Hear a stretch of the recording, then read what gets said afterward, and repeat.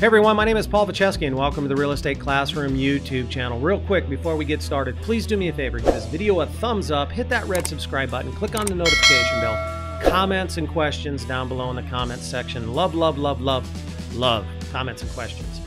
Today's video 1 of 2, we're going to discuss the income approach to valuation. It's a type of appraisal. There are 2 methods of determining value based on income. It's using the Gross Rent Multiplier and the Capitalization method. But in this video, it's all about the Gross Rent Multiplier. So let's check it out in this video.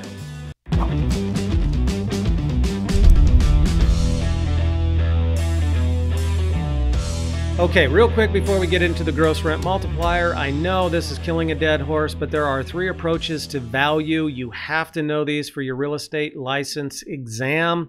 There's the sales comparison approach, sometimes called the market data approach, where we determine value by comparing properties that have recently sold that are similar to our subject property. If you have not watched that video, please put this video on pause and go back and watch that one, because it will help you understand the Gross Rent Multiplier formula.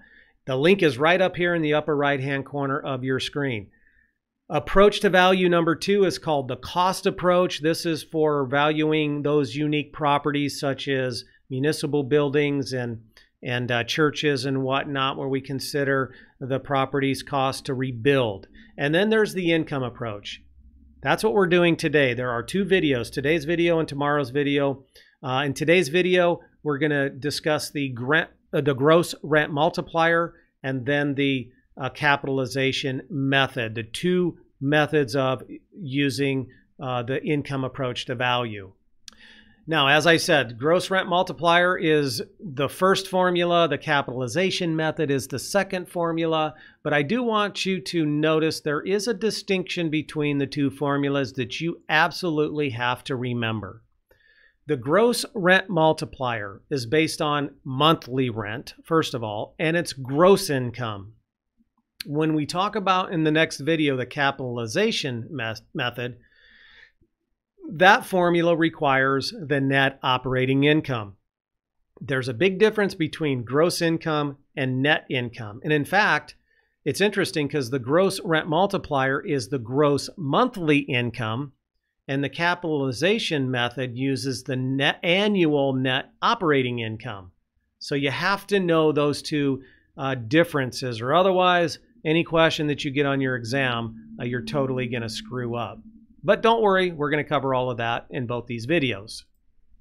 So let's talk about the Gross Rent Multiplier. Now on your screen, I have Gross Monthly Rent Multiplier. The reason I did that is because depending on which test you're taking from which provider, is it PSI, is it AMP, they call it different things. So in some areas of the country, they call it the Gross Monthly Rent Multiplier, and in other parts, it's called just the Gross Rent Multiplier. So you have to know they're one and the same. But the formula is the gross income that our subject property, the property that we're trying to determine the value on, it takes into consideration the subject property's gross rent income per month, and then we multiply it by a factor, a number called the Gross Rent Multiplier. We get the Gross Rent Multiplier, or what we call the GRM, from comparables, all right? And then that determines the subject property's value based on the income that it produces. And it's a 3-step formula. And when we're doing the calculations, there's step 1, step 2, and step 3. And that's how we're going to do it here in this video. So let's take a look at this. Step number 1, we need to calculate the gross monthly income of our subject property. Remember, the subject property is the property that we don't know the value on, and we're trying to find out what it is using income. So let's say it's a triplex. That means there's 3 units that's being rented out. Each unit is renting out for $500 per month. That means that it produces, this triplex produces $1,500 in gross income, or gross rents. All right, so that is step number 1. We've calculated what the subject property's gross monthly income is. Step number 2 is calculating the Gross Rent Multiplier. Now, how do we get the GRM? Well, we're going to kind of do what we did in the sales comparison approach to value. That's why it's really important to understand that process before you jump into calculating things using the GRM. But what they're going to do is find, three comparables. The appraiser is going to go out and find three comparables. So three triplexes that have sold in that community, and they're going to use those comparables to generate our gross rent multiplier, or the GRM. And on your screen, what happens is they're going to take the sale price of each comparable and divide it by the gross monthly rent that comparable generated. So let's look at comparable number one. Comp 1 sold for $168,000. It generated $900 in gross income. So we take 168, we divide it by, or 168,000, we divide it by 900. That gives us a factor, a number of 186.67. That's called the GRM. Comp number 2 sold for $171,000. It generated $850 in income. So we divide 171,000 by 850. We get a GRM of 201.18. Comparable number 3 sold for $173,500 divided by its gross income of $900. That gives us a gross rent multiplier of 192.78. So we've calculated the GRM for the comparable properties. So what's our GRM? And that's a great question. What we don't do is add the three GRMs together from the three comparables and divide by 3. That's the lazy way to do it. What we're going to do, or what the appraiser is going to do, is out of comparable number 1, 2, and 3, which one feature-wise looks most like our property? And I'm not going to go into detail because we discussed that in the video with the sales comparison approach. But in our example, let's say comparable number 1 is the one that the appraiser determined is most like our subject property, and comparable number 1 has a GRM, or a gross rent multiplier, of 186.67. So we've done step 1, we've calculated our gross income. We've done step 2, we've calculated our gross rent multiplier. Now step number 3 is applying the formula. So we take $1,500, which is the subject property's gross income. We multiply it by the GRM of 186.67. That gives our subject property value of $280,005. That's the formula. For your licensing exam, you don't have to go any further. You're done. You know how to do the gross rent multiplier formula. You know how to input the numbers in the question. You're done. I want to do a sidebar here. It has nothing to do with your licensing exam. This has to do with your profession once you're licensed and you get into the business. If you work in this area, if you work in the area of investment property, and I spent many years in this arena, a red flag should have went up here. Just looking at the comparables and looking at our subject property, the first thing you should have noticed that our subject property is generating $1,500 in income. Look at comparable number 1, the one that was used by the appraiser. It's only generating $900 in income. What's going on there? Well, number 1 is maybe, a big maybe, but maybe the appraiser used bad comparables. Maybe, probably not though. Here's probably what happened, assuming that these are recent. I mean, if these comparables are 10 years old, then that's a bad comparable. But many times it's been my experience, the first thing that came to my mind here was comparable number 1, 2, and 3 had a landlord that was terrified of raising the rent.